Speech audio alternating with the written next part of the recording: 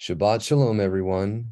We're gathered today on the 11th of the 4th month, which is finally warm, so I'm very thankful we're getting some sunlight in Washington. It's been quite a while, but it is also June 25th on the Gregorian calendar, and we are continuing our reading of the recognitions of Clement. We're currently on book 10, and we just finished with Kepha having a rather miraculous release of a girl that had been demon possessed for a long time. It looks like for 20 years or so. And she was actually the daughter of the most influential man, Maro, in the city of where I believe it's Laodicea. And Kepha was being asked to stay at his house, and he was refusing because he was enjoined in scripture by our Mashiach himself not to go from place to place, but to stay wherever you go to dwell in a city. And it was not until the daughter was released of her demons and the doors were opened and she came up and then related the story to him. And then while relating it, the shackles fell off her hands, and he knew that this was from Yahuwah, that he agreed to stay there. So it's just to show you, he took his word very seriously. It didn't matter that the man was rich and had all these things. He was willing to do what it was written, regardless than to please anyone. And that was the same thing you can see when it was coming to Clement, Asita, and Aquila's mother being immersed before they can eat with her. She needed to fast first. And they tried to come up with ways to say, oh, well, can this count this or that or whatever? And he said, by all means, let's do what's written. We should keep the commandments and not sin. Let's all fast today, and then we can immerse her and she can dine with us tomorrow. And he taught them obedience through the suffering, those things for the truth's sake. It's the same thing here. He doesn't let anything, riches or whatever, sway him. But when he realized it was from Yahuwah, this was ordained, he was not going to argue. And that should be a lesson for all of us, we shouldn't argue with what is, right? Especially the things that happen outside of a man's control. Those things are given from above. And if you love your maker, it is for your benefit. But we're currently on book 10, chapter 1, probation. But in the morning, after sunrise, I, Clement, and Nisita, and Aquila, along with Kepha, came to the apartment in which my father and mother were sleeping. And finding them still asleep, we sat down before the door. When Kepha addressed us in such terms as these: Listen to me, most beloved fellow servants. I know that you have great affection for your father. Therefore, I am afraid that you will urge him too soon to take upon himself the yoke of obedience, while he is not yet prepared for it. And to this he may indeed consent through his affection for you, but this is not to be depended on. For what is done for the sake of men is not worthy of approval, and soon falls to pieces. Therefore, it seems to me that you should permit him to live for a year according to his own judgment, and during that time he may hear with simplicity, and as he hears, if he has any right purpose of acknowledging the truth, he will himself request that he may take the yoke of Torah observant, or take up the yoke of Torah observance. Or if he do not please to take it, he may remain a friend. And this is important, because the one who even gives a cup of cold water in the name of a taught one shall by no means lose his reward, if you recall. So it's better to be friends with those who are friends of Elohim than enemies of them. And that's what he's trying to cultivate, even if you won't take up obedience to the Torah. For those who do not take it up heartily, when they begin not to be able to bear it, not only cast off that which they had taken up, but by way of excuse, as it were, for their weakness, they begin to speak evil of the way of truth and obedience, and to malign those whom they have not been able to follow or imitate. To this Nisita answered, My master Kepha, I say nothing against your right and good counsels, but I desire to say one thing, that thereby I may learn something that I do not know. What if my father should die within the year during which you recommend that he should be put off? Will he go down to Gehenna helpless, and so be tormented forever? Then said Kepha, I embrace your kindly purpose towards your father, and I forgive you in respect of things in which you are ignorant. For do you suppose that if anyone is thought to have lived righteously, he will forthwith be delivered? Do you not think that he must be examined by him who knows the secrets of men, as to how he has lived righteously, whether it be done according to the rule of the nations, obeying their institutions and laws, or for the sake of friendship of men, or merely from custom, or any other cause, or from necessity, and not on account of righteousness itself, and for the sake of Elohim. For those who have lived righteously for the sake of Elohim alone and his righteousness will come to ageless rest, meaning the Malkuth Shamayim, or what we call the millennial reign, the ones who take part of the first resurrection, of which the second death has no power over them. All right. And will receive the perpetuity of the Malkuth Shamayim, or the heavenly kingdom. For deliverance is not obtained by force, but by freedom, and not through the favor of men, but by the belief of Elohim. Then besides, you ought to consider that Yahuwah knows things beforehand, and knows whether this man is one of his. But if he knows that he is not, what will you do with respect to those things that have been determined by him from the beginning? But wherein I can, I give counsel. When he is awake, and we sit down together, then do you as if you desire to learn something. Ask a question about those matters that it is small for him to learn. And while we speak to one another, he will gain instruction. But yet, wait first to see if he himself asks anything. For if he does so, the occasion of discourse will be all the more fit. But if he does not ask anything, let us by turns put questions to one another, desiring to learn something. As I have said, such is my judgment. State what is yours.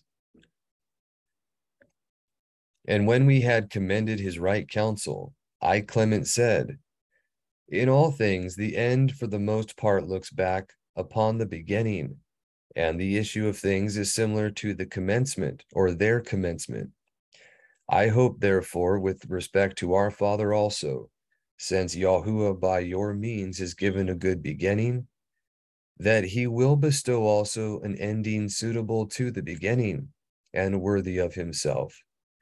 However, I make this suggestion, that if, as you have said, we begin to speak in the presence of my Father, as if for the purpose of discussing some subject or learning something from one another, you, my master Kepha, ought not to occupy the place of one who has anything to learn. For if he see this, he will rather be offended, for he is convinced that you fully know all things, as indeed you do. How then will it be if he sees you pretending ignorance? This, as I have said, will rather hurt him, being ignorant of your design. But if we, brothers, while we converse among ourselves, are in any doubt, let a fitting solution be given by you to our inquiry. For if he sees even you hesitating and doubting, then truly he will think that no one has knowledge of the truth. To this Kepha answered, let us not concern ourselves about this, and if indeed it is fitting that he enter the gate of life, Yahuwah will afford a fitting opportunity, and there will be a beginning from Elohim and not from man. And therefore, as I have said, let him journey with us and hear our discussions. But because I saw you in haste, therefore I said that our opportunity must be sought, or that opportunity must be sought. And when Elohim will give it, do you comply with my advice and what I will say? While we were thus talking, a boy came to tell us that our father was now awake. And when we were intending to go in to him, he himself came to us and saluting us with a kiss, after we had sat down again, he said, is it permitted to one to ask a question if he desires it, or is silence enforced after the manner of the Pythagoreans? And if you know, Pythagoras was a Greek philosopher. Pythagoreans were Greeks who were following after his particular disposition. It says, then said Kepha, we do not compel those who come to us either to keep silence continually or to ask questions, but we leave them free to do as they will, knowing that he who is anxious about his deliverance, if he feels any pain in any part of his being, does not suffer it to be silent. But he who neglects his deliverance, no advantage is conferred upon him if he is compelled to ask, excepting only this, that he may seem to be in earnest and diligent. If so, if you need an answer to your question, ask on. Then the old man said, there is a saying very prevalent among the Greek philosophers, to the effect that there is in reality neither good nor evil in the life of man, but that men call things good or evil as they appear to them, prejudiced by the use and custom of life. For not even murder is really an evil, because it sets free the inner being, or it sets the inner being free from the bonds of the flesh.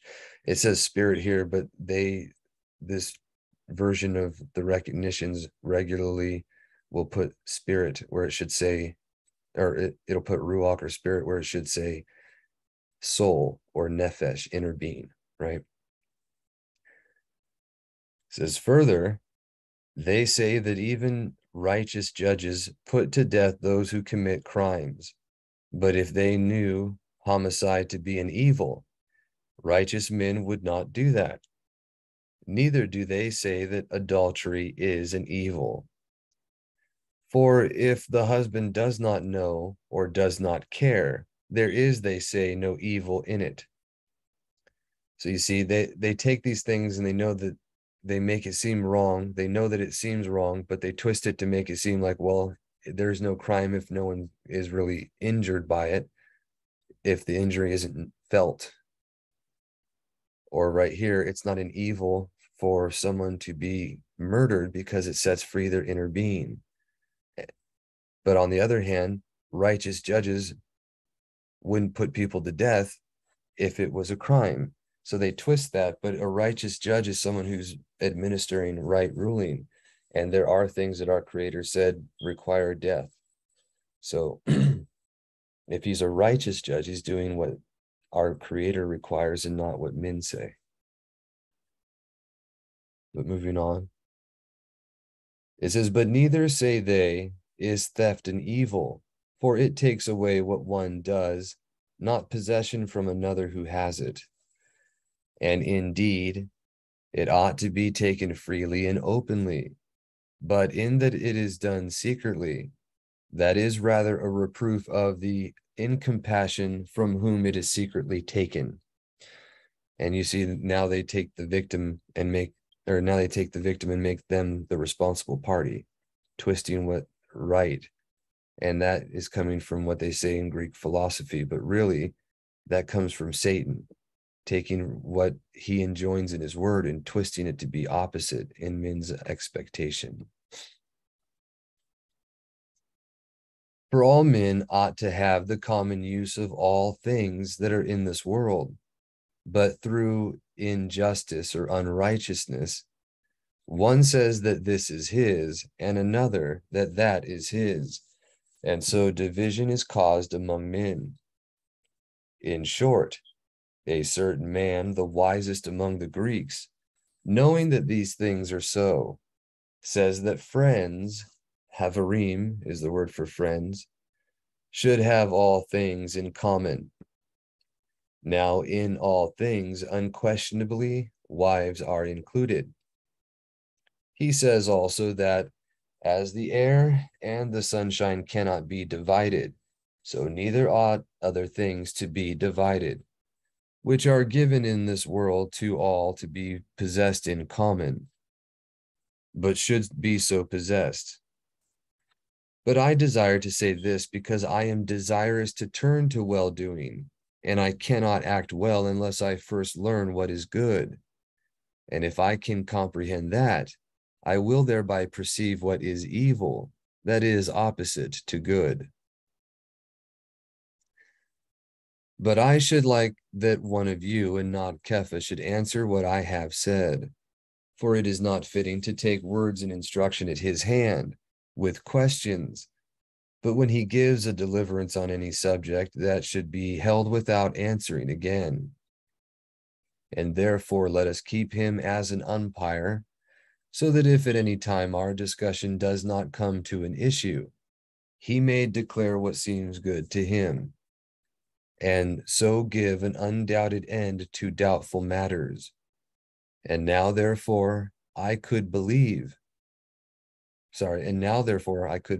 content with his sole opinion, if he expressed any opinion, and this is what I will do at last. Yet I desire first to see if it is possible by discussion to find what is sought. My desire, therefore, is that Clement should begin first, and should show if there is any good or evil in substance or in actions. Now, Clement's going to get into trying to explain this using terms of astrology, not because they're true, but because it's something that his father is intimately familiar with. He's speaking in the level that his father can grasp.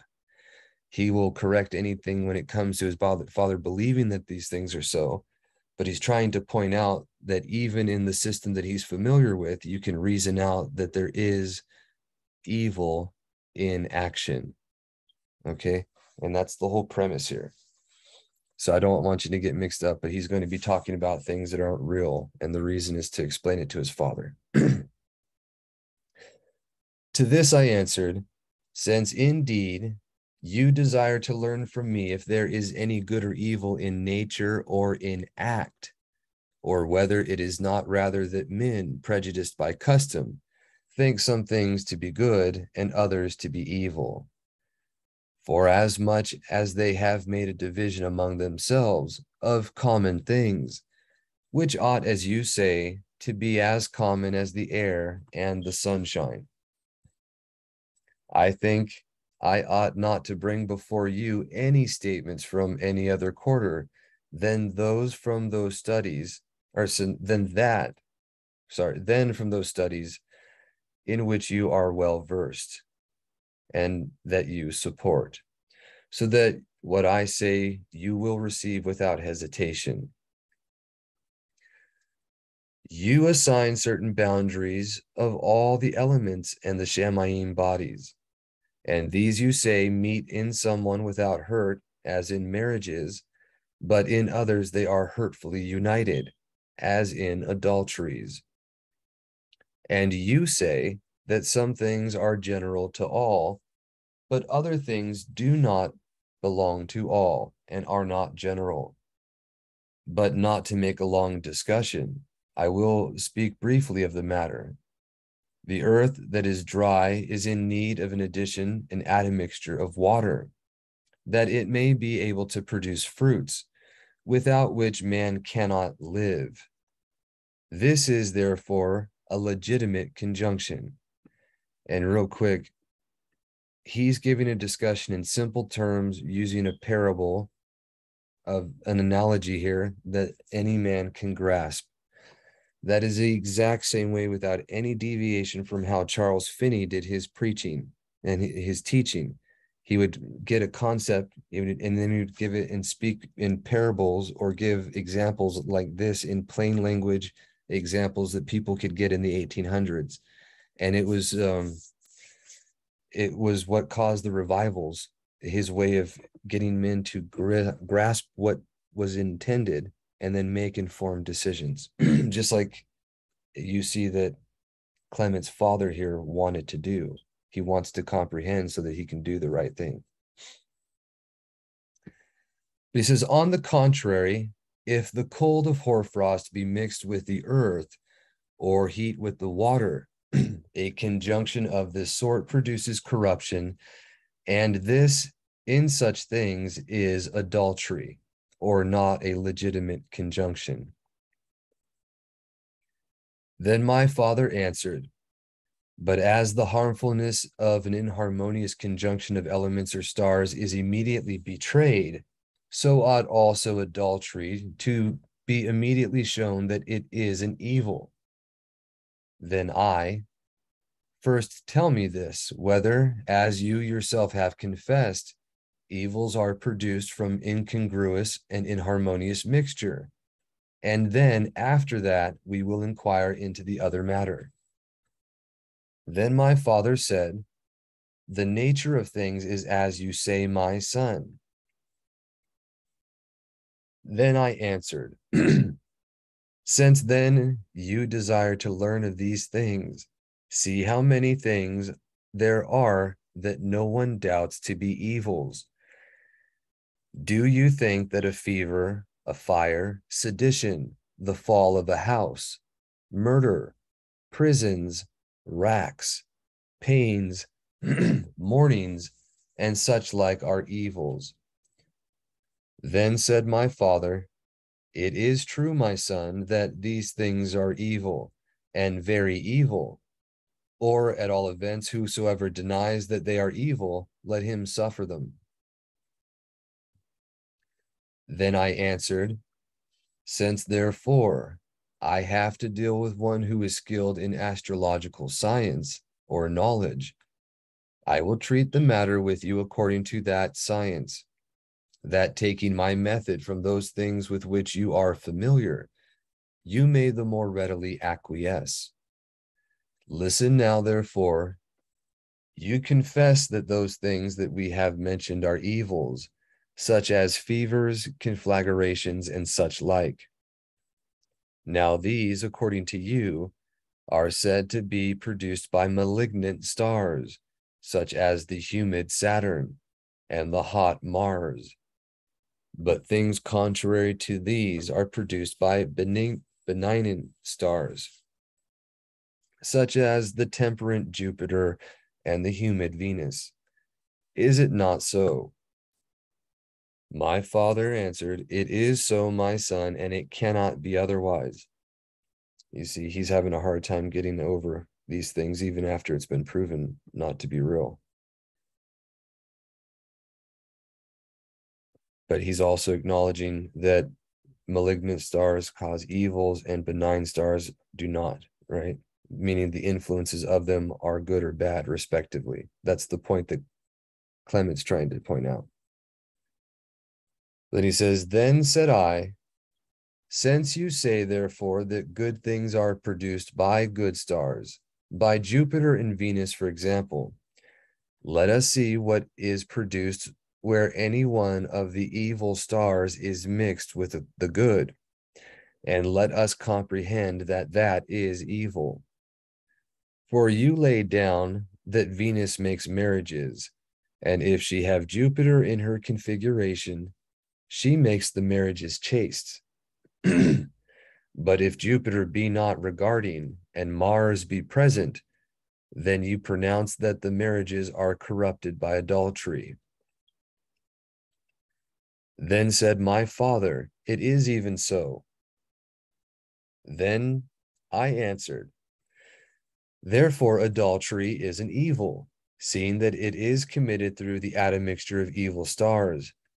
And to state it in a word, all things that you say that the good stars suffer from the mixture of evil stars are undoubtedly to be pronounced to be evil. Those stars, therefore, by whose admixture we have said that fevers, configurations, and other such like evils are produced, those, according to you, work also murders, adulteries, thefts, and also produce haughty and stolid men. Then my father said, truly you have shown briefly and incomparably that there are evils in actions. But still I should desire to learn this, how Elohim justly or righteously judges those who sin, as you say, if Genesis compels them to sin. So you see, Clement was using the examples to get the analogy out, but his father missed the point, and he's thinking that he's trying to say that those are legitimate. But right here, Clement's about to correct that. Then I answered, I am afraid to speak anything to you, my father, because it becomes me to hold you in all honor. Else I have an answer to give you, if it were becoming. Then says my father, speak what occurs to you, my son, for it is not you, but the method of inquiry that does the wrong, as a modest woman to an incontinent man, if she is indignant for her safety and her honor. Then I answered, if we do not hold by the principles that we have acknowledged and confessed, but if those things that have been defined are always loosened by forgetfulness, we will seem to be weaving Penelope's web, undoing what we have done. And therefore, we ought either not to acquiesce too easily before we have diligently examined the doctrine propounded, or if we have once acquiesced and the proposition has been agreed to, then we ought to keep by what has been once determined, that we may go on with our inquiries respecting other matters. And all that was to say, if you've already been shown and it's been proven that Genesis or astrology isn't real, you can't keep going back to it like it's legitimate, right? And my father said, you say well, my son, and I know why you say this. It is because in the discussion yesterday on natural causes, you showed that some malignant power transferring itself into the order of the stars excites the lusts of men, provoking them in various ways to sin, yet not compelling or producing sins.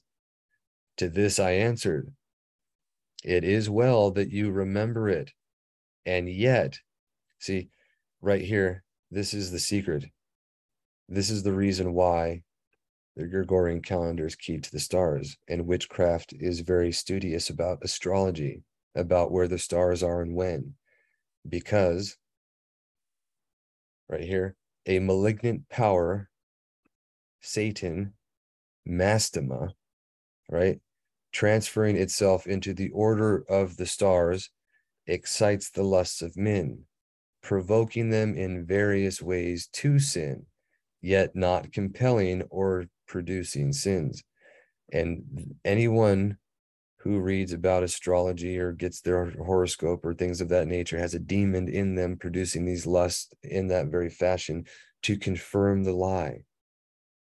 That's why if you listen to John Todd's witnessing about it, he says you have to repent from it. You need to get prayed for to have those demons cast out of you, because it's automatic. That kind of stuff is witchcraft, and the whole purpose is to delude you, to make you believe that it's real, and to go ahead and capitulate to it. But he says, to this I answered, it is well that you remember it, and yet though you do remember it, you have fallen into error. Then said my father, pardon me, my son, for I have not yet much practice in these things. For indeed your discourses yesterday, by their truth, shut me up to agree with you. Yet in my consciousness there are, as it were, some remains of fevers, which for a little hold me back from belief, as from health. For I am distracted, because I know that many things, yes, almost all things, have befallen me according to Genesis. Then I answered, I will therefore tell you, my father, what is the nature of mathematics. And this is what he means by astrology, okay? And do you act according to what I tell you? Go to a mathematician and tell him first that such and such evils have befallen you at such a time, and that you desire to learn of him whence and or how, or through what stars they have befallen you. He will no doubt answer you that a malignant Mars or Saturn has ruled your times, or that someone of them has been periodic, or that someone has regarded you diametrically, or in conjunction, or centrally, or some such answer will he give, adding that in all these someone was not in harmony with the malignant one, or was invisible, or was in the figure, or was beyond the division, or was eclipsed, or was not in contact, or was among the dark stars, and many other like things will he answer, according to his own reasons, and will condescend upon particulars. After him, go to another mathematician, and tell him the opposite, that such and such good came to you at that time, mentioning to him the same time, and ask him from what parts of your Genesis this good has come to you, and take care, as I said, that the times are the same with those about which you asked concerning the evils. And when you have deceived him concerning the times, see what figures he will invent for you, by which to show that good things ought to have befallen you at those very times. For it is impossible for those treating to the genesis of men not to find in every quarter, as they call it, of the heavenly bodies, some stars favorably placed and some unfavorably, for the circle is equally complete in every part. According to mathematics, admitting of diverse and various causes, from which they can take occasion of saying whatever they please. For, as usually is the case when the slow of comprehending see unfavorable dreams and can make nothing certain out of them, when any event occurs, then they adopt what they saw in the dream to what has occurred, and also is mathematics, or so also is mathematics. For before anything is past, nothing is declared with certainty, but afterwards they gather the causes of the event, and thus often, when they have been at fault, and the thing has fallen out otherwise, they take the blame to themselves, saying that it was such and such a star that opposed, and that they did not see it, not knowing that their error does not proceed from their unskillfulness in their art, but from the inconsistency of the whole system. For they do not know what those things are that we indeed desire to do, but in regard to which we do not indulge our desires. But we who have learned the reason of this mystery know the cause, since having freedom of will, we sometimes oppose our desires and sometimes yield to them. And therefore the issue of man's doings is uncertain because it depends upon freedom of will. For a mathematician can indeed indicate the desire that a malignant power produces, meaning the system that the Watcher set up isn't inaccurate because it's a fake system. It's a mockery of what's true.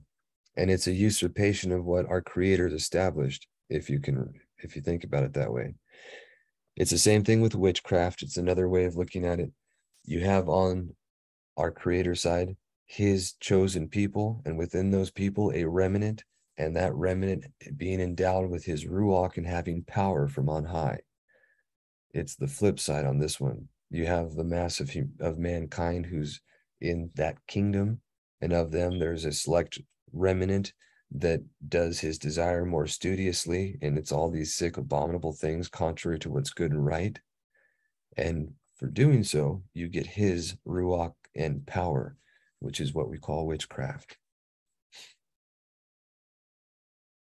It says, but whether the acting or the issue of this desire will be fulfilled or not, no one can know before the accomplishment of the thing, because it depends upon freedom of will.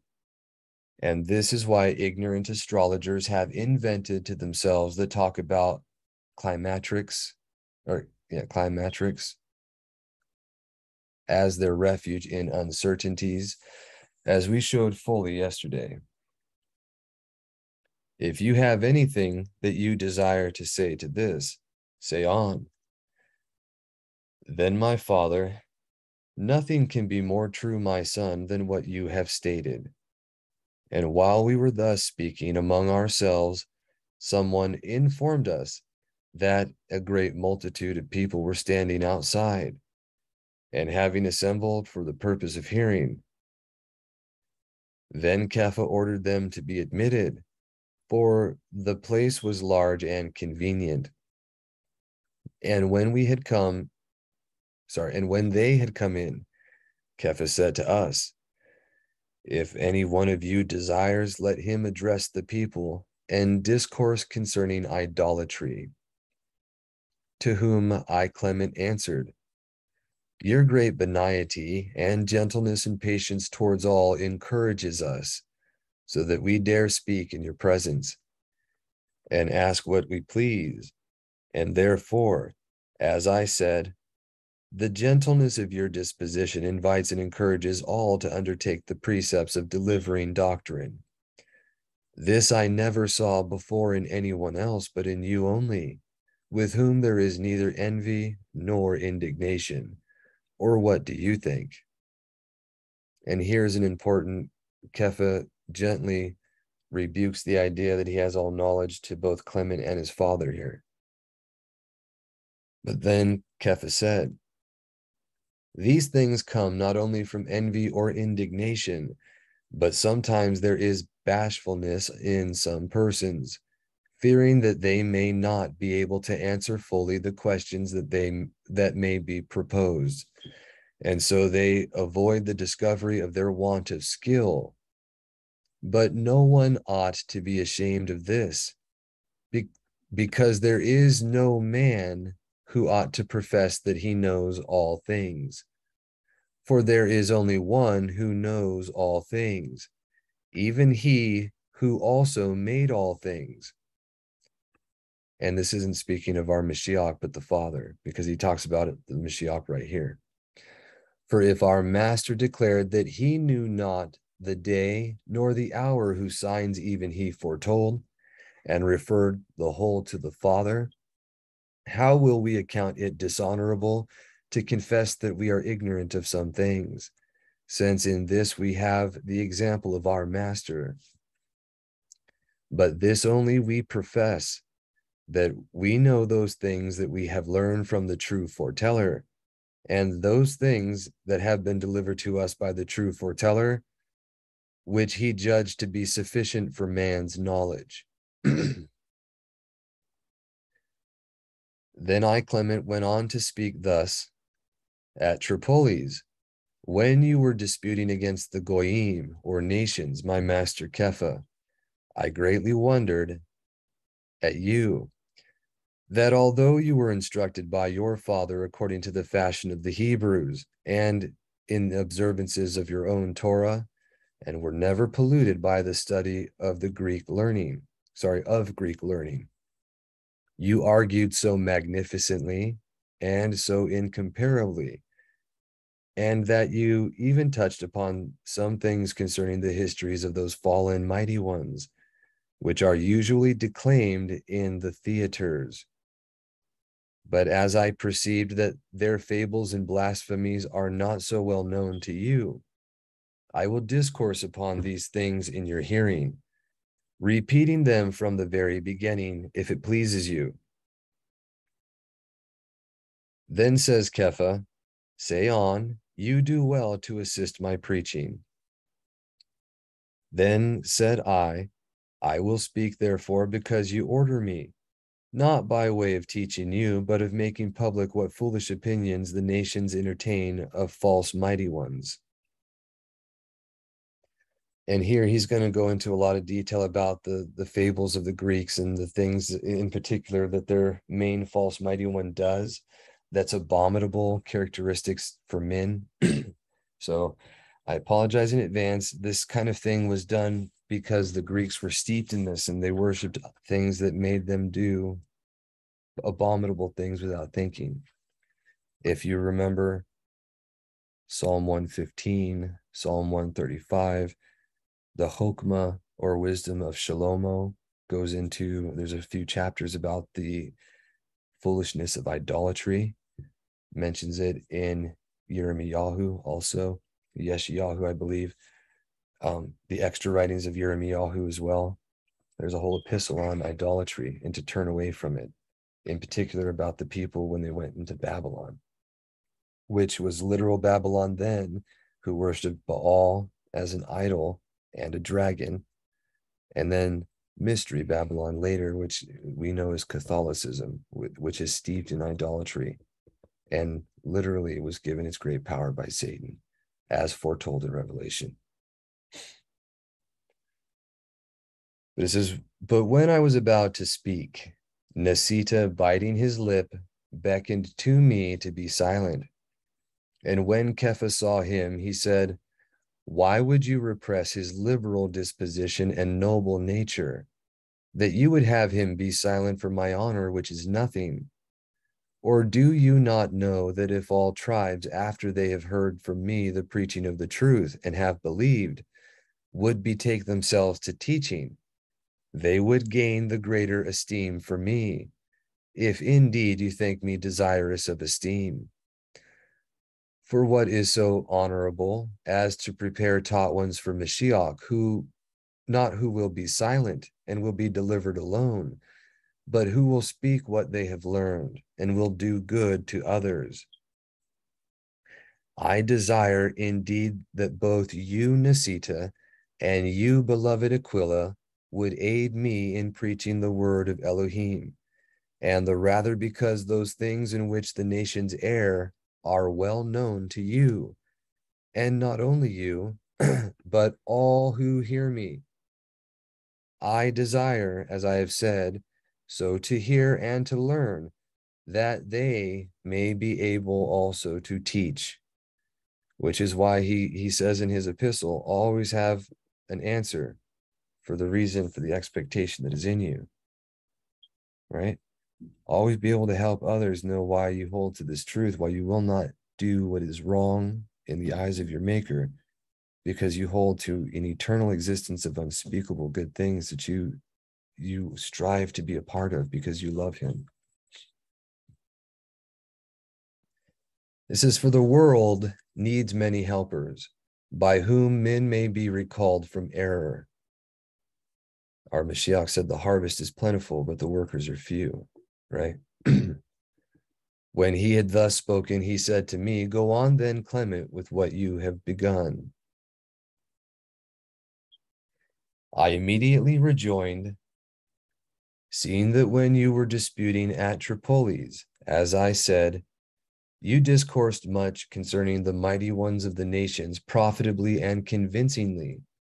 I desire to set forth in your presence the ridiculous legends concerning their origin, both that you may not be unacquainted with the falsehood of this vain superstition, and that the hearers who are present may know the dishonorable character of their error.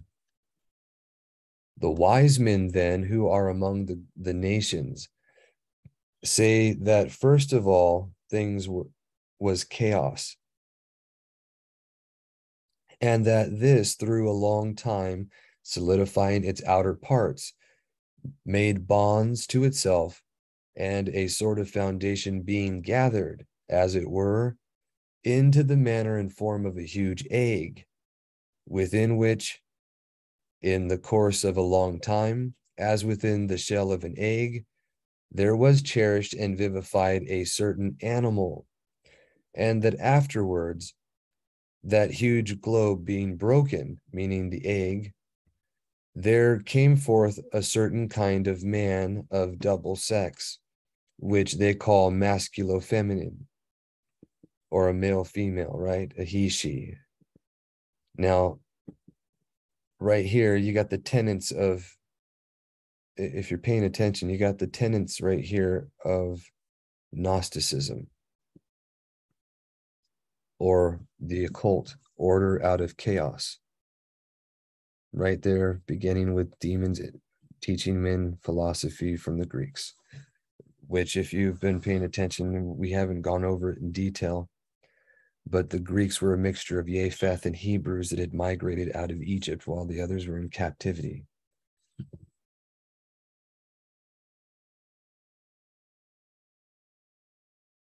And now you get all the symbology with the satanic symbolism, with the goat, male, female symbols and all that. It all ties back to the error that's contrary to what's true and the secret occult knowledge that they believe in.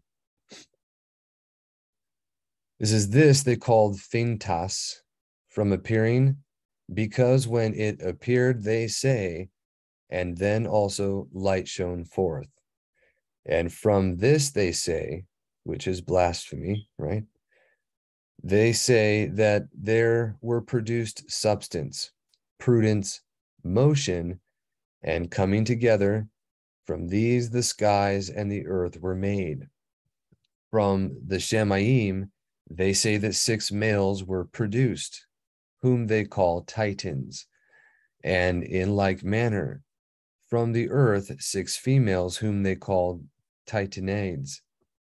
And these are the names of the males who sprang from the heaven, or Shemaim: Oceanus, Seos, Creos, Hyperion, Hyperion, Iapetus, I don't know if I said that right, and Kronos, who amongst us is called Saturn.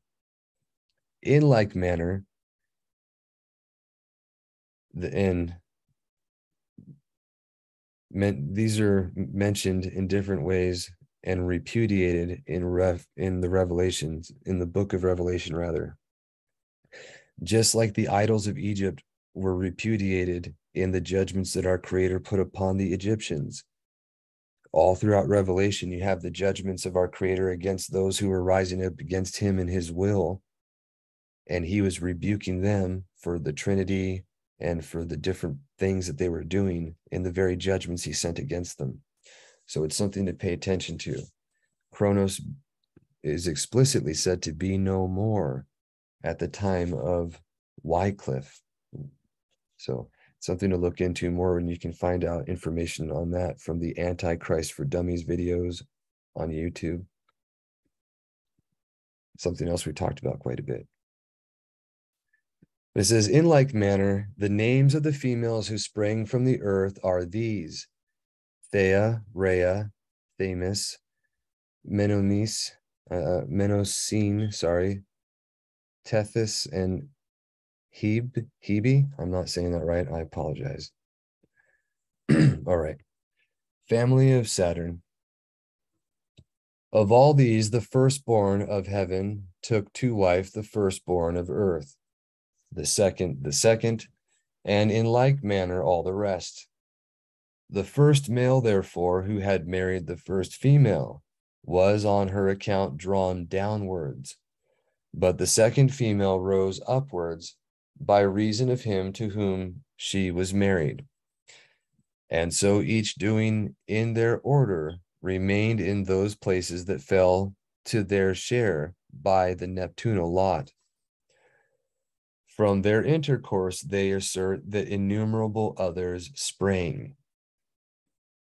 But of these 6 males, the one who is called Saturn received in marriage Rhea, and having been warned by a certain oracle that he who should be born of her should be more powerful than himself, and should drive him from his kingdom, he determined to devour all the sons that should be born to him.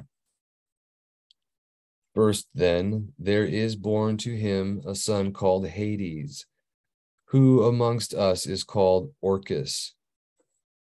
And if any of you are familiar with Dungeons and Dragons, a role-playing game that involves magic and other things, they have these demons that are named. You talk about them, you name them, you call them in your game time playing like it's a joke. But it's not. These things are quite real, and it's not something that we should play around with. He said, who amongst us is called Orcus? And him, for the reason we have just stated, he took and devoured, teaching us that we should give up our firstborn, not who opens the womb should be set apart unto Yahuwah, but sacrificed to Moloch, right?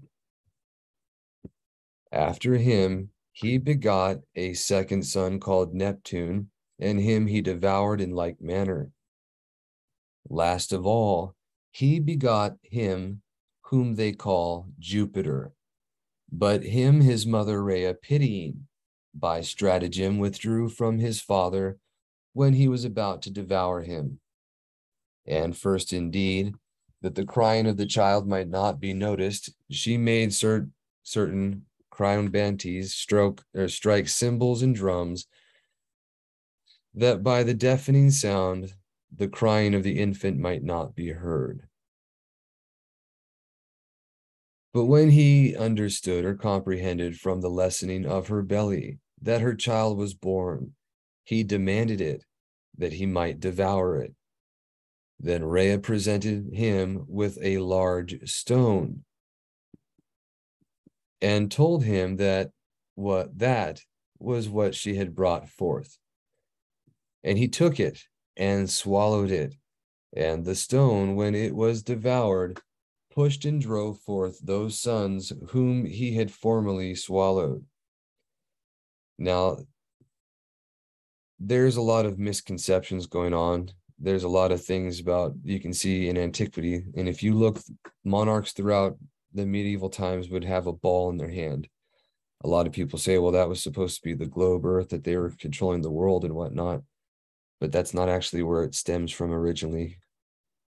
Alexander Hislop, in his book For the Two Babylons, mentions that the large stone that's worshipped by these pagans, it came from this story, the liberator of the mighty ones, and that was worshipped in that capacity. And that's what's held by monarchs through the ages. They push it for the globe thing as well now, but that's just twisting what was originally there. I found that to be rather fascinating. I'm sure there's more to it we can think about, but I just want to let you know. It says, therefore, Orcus coming forth first descended and occupies the lower, that is, the infernal regions. The second being above him, he whom they called Neptune, is thrust forth upon the waters. The third, who survived by the artifice of his mother Rhea, she put upon a she-goat and sent into the Shamayim. And it's our Mashiach that would ride upon the she-goat, right? These stories were all happening. There's constant blasphemy and there's constant mixing of what is in reality with perversion. And that was intentional because he hates the truth. and he delivered to men a whole bunch of things that took the truth and perverted it, but gave them ideas of what to look for. This is why when our Mashiach came, the Greeks were easily accepting of him, because they had all these perversions, and then they were hearing the truth for the first time. It was like, that's what they've been waiting for, right? But literally, these mythology stories are just different things from what was foretold about our Creator, or with Yahushua Mashiach, mixed with blasphemy and error to get men to believe contrary to the truth. And right here, we're about to see the things that their main mighty one used to do, which, if you recall, these are the things that came straight from the giants, from the fallen messengers and the giants after them, the things that they did, how they were able to change and whatnot. We didn't read it on a recording, but I'll mention it right now for everyone's benefit. If you look at the homilies, the Clementine homilies are another writing that's like the recognitions, but doesn't always follow the same information. It's kind of like Kings and Chronicles, but I haven't read that one as in depth, so I can't say for certain whether it's all legitimate. In one section of it, where they're talking about the times of the Watchers and what they did, he mentions that they came down, they were of a more L-like substance and able to change into whatever forms they wanted, including objects. And what you read about what Jupiter does here is exactly what all of these fallen messengers were able to do and were doing. And these are the stories that were picked up by their children and are given to men through them as their demons now. These are all explained in the book of Hanok, Yobelim, and other places. May I interject here for a moment? Certainly, brother. Go ahead. We're given a commission. We're given a commission not to speak of these things. Why are we covering them? Not to even mention the names. Right. Now, this is the context for that, and that's a good question, because we're not supposed to have the names of false mighty ones in our mouth. We're not supposed to worship or venerate them. They're literally nothing. And this is what's explained by Shaul too. An idol is nothing. These names have no power. It's like Satan. Satan has no power over anyone unless you give him jurisdiction. He's like a chained dog, with a rabid dog, but on a chain. He can only go within the limits that he's permitted. The same thing is with these demons. They can't mess with you unless you call them up to you. And if you have any fear of them, any idea that there's a legitimate reason to venerate the name or to be worried of them, or to think that there's some, if you call on them, you have to watch out. That's why he says, don't let it even be in your mouth, because his children were a superstitious lot that had troubles holding to what was true.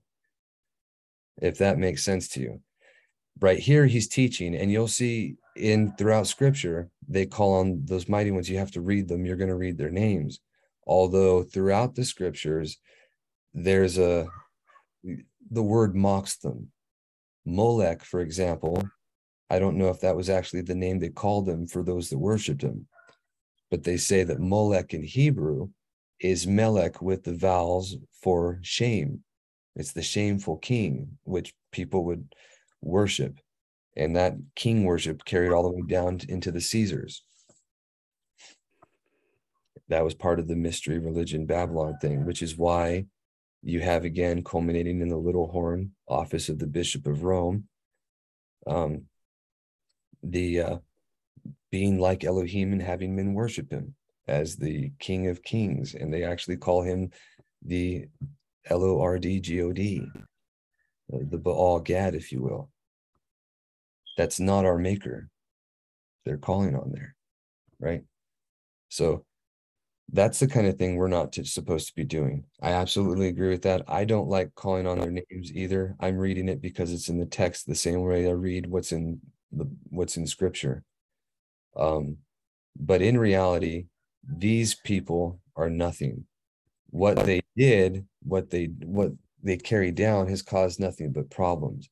And there's a lot of the mixture. If you really look into it, I can't remember what book it is, but in the Ante-Nicene Patriarch's writings, the 10-volume set of the 300 years before the Council of Nicaea. In there, they mentioned that the Greeks, the ones that were Hebrews, were ones that mixed, like Saturn, for example, was Jacob. Jupiter was Yahuda. And those were perversions that they carried over. Hercules was Samson. So those things are, we have to acknowledge that they happen, turn away from it and not do it, and then give absolutely no credence to these things. Another one, like right here, Vulcan, where we get volcano, Vulcan comes from Tubal Cain, who taught metalworking before the flood. And he got that from demons, from messengers. If you remember, Azazel was the one that taught that to men, right? So these are, it's not directly said anywhere, but you can piece them together. These are the things that we're learning. But that, if you're uncomfortable, I'll skip saying the names because I don't mind. However, there is no power inherent in these things outside of what people put to them.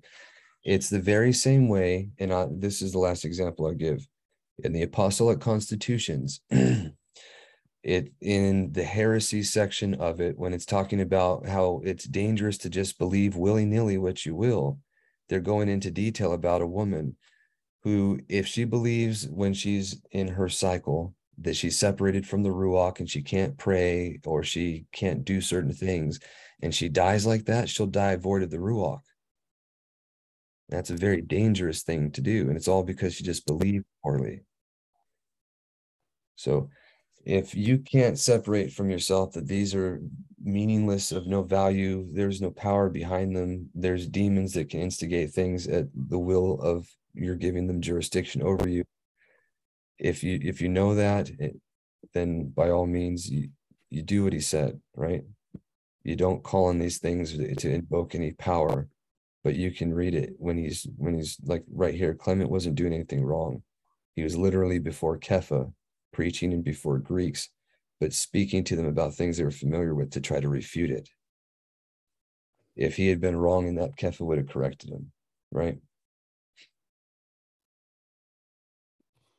Just commenting. Oh, I know. And I agree with it. I had those very issues before. I used to be very, very stickler. And this is one thing that scripture is very clear on. As you believe, let it be to you. And he who doubts sins. If you do anything without belief, it's sin. So if your conscience tells you, I don't know about that, don't do it. And that's why if a believer, for the conscience of another, should abstain from eating in a place or eating certain foods just because they are uncomfortable with it, right? It's for it's for love's sake. Yeah, that's the psychologists and people who study the brain tell us that the imagination is as powerful as the reality. If you tell a person to eat ice cream and they got them all hooked up because ice cream is your favorite or brings pleasure, your brain will shoot off little pleasure things. And if you take it away and then don't give it to them, that it'll shoot off other things which are negative. And then just tell them to think about eating ice cream, and if they have the same positive effect, it'll shoot off the little parts. So our imagination must be kept under control. Absolutely. That was a very good analogy. I haven't thought about it like that before, but that's absolutely true. You have the same thing with dogs. I mean, not to equate it that way, but that's how you train a dog.